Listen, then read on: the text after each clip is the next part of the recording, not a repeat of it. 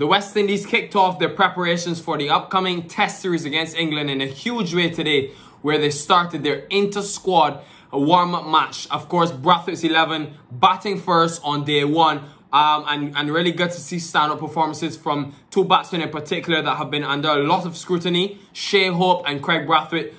Brathwaite getting 84 and Shai Hope getting 83. But what I'm impressed with is the time that they were able to spend at the crease.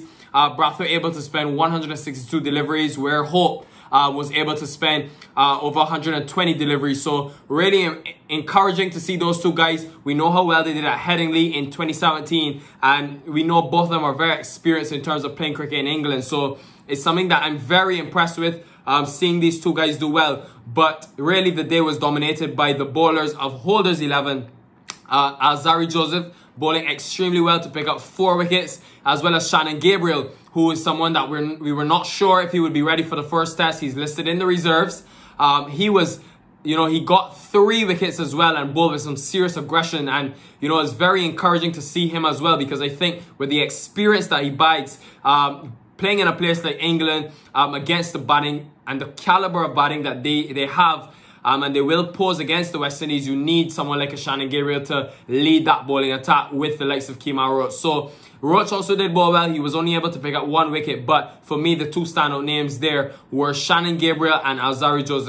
Something which also stood out to me was seeing Kyle Mayers bowl as well. Someone who was recovering from injury in the last first-class season, was only able to bowl in the last 2 matches, and to see him bowl 8 overs, I think, was very encouraging, because we know he can be a valuable asset with the bat, and if he can do something with the ball as well for the future of the Test series, it could be huge for the balance of the West Indies side. So all in all, a balanced first day in terms of good cricket for the West Indies, but definitely conditions suiting the bowlers, and we saw really a capitulation, which is probably the only worrying point if you're a West Indian fan, because at one point the West Indies 234 for the loss of 4 wickets, to then see them capitulate to 275, losing 6 wickets for 39 runs. It was not the best things to see ahead of a tour, but there's still another practice match. There's probably going to be another innings for these guys to bat. And of course, we have Holder's 11 to come out and bat tomorrow as well. So we're hoping for better signs in terms of the batting, because that to me may be the biggest concern going into this series.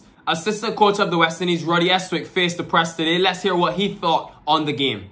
Yeah. Today, first, before I get to the bowlers, I know that's your main focus, Roddy, but the batting, Craig Brathwaite, Shai Hope, 2 guys that a lot of people would say, a lot of critics around the world would say, these guys are finished from Test cricket, pulling out scores over 80. How impressed were you, and was the whole team by, seeing these guys perform and do well? Well, firstly, if they're going to be finished from Test cricket at age 26 and 27, we in the West Indies have to be really worried. They're now coming into their peak. So I'm not really surprised that they've had scores of 84 and 83. Obviously, they've been working very hard. You remember on the last tour to England in 2017, Craig got 100 and a 97, and Shai got back-to-back hundreds at least. So they're quite confident where the game is at the moment. So it's good to see them go out and get some match practice. They've been off cricket for 2 months, so it was good to see everybody get on the park. For us, the sun shone here in Manchester, so it was a good day all around. A day dominated by the fast bowlers. Shannon Gabriel, a lot of questions have been asked about his fitness, Roddy, but he showed today, with the aggression that he bowled with, that he's obviously ready for the task. And you also had someone like a Preston McSween who's come through the system in the reserves and also done very well. In the fast bowling department, how impressed were you with what you saw today? I was happy with the all-round game. Obviously, Shannon it was good to see him back, and anybody that saw Shannon run the 2K run we had before wouldn't be worried about Shannon's fitness. Obviously, he needed some miles in his legs from a bowling point of view, and he came up today. He got some overs in. He got 3 wickets for 32 runs, so he's done well. But at the end of the day, we're trying to peak for July 8th.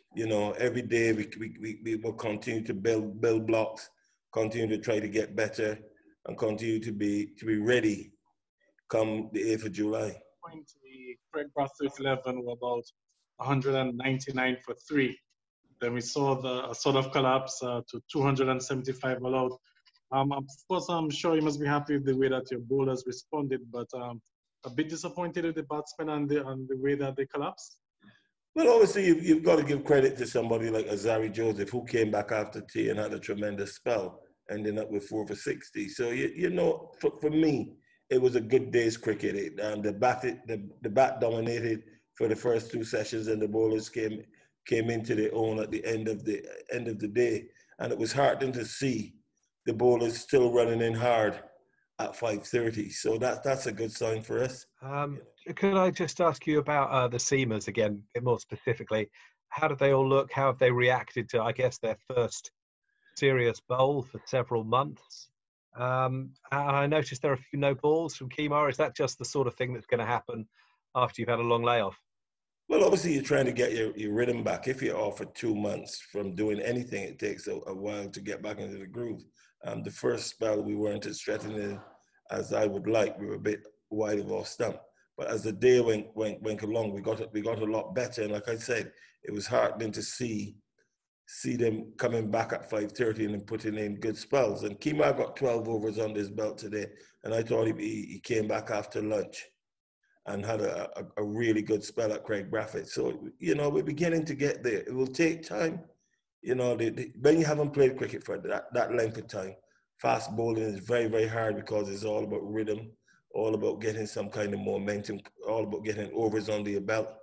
So you can go in the nets and you can do all the gym work and the running, but you actually got to get the ball in your hand and get used to the conditions. Just want to talk about Alzari.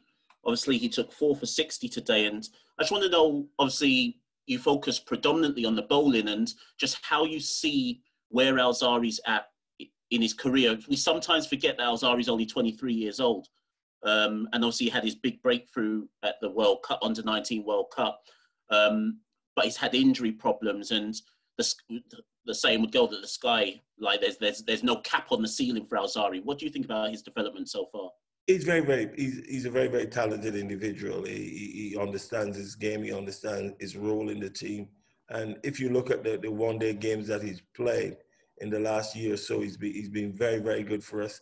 So he's developing. He's 23, but he's had 3 years of international cricket behind him now. So we expect great things from him. And once he stays injury-free and he continues to work, and he's got Shannon Gabriel, Kemar Roach, Jason Holder, to pass on their experience on the field. You know, I'm in constant dialogue with him, and we have discussions all the time. And I think he will improve. We've got a lot of young bowlers from that under 19 in the region. There's about five of them here that was available for that 2016 World Cup. So it's not just about Azari Joseph, it's about a group of very young, exciting fast bowlers.